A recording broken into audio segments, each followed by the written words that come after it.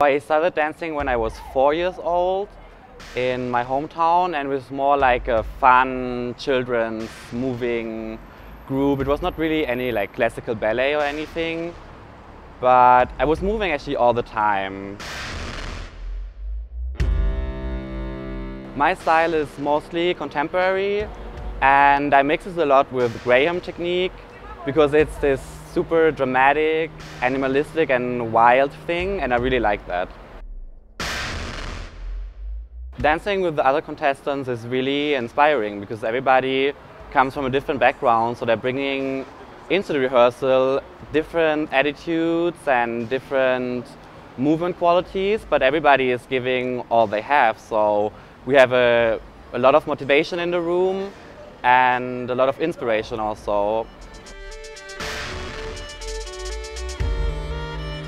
For the Friday performance, I don't want to think about winning or losing or anything like that. I just want to enjoy my performance. I want to enjoy the group dance, being on stage, dancing in front of the audience, and then I will see what happens.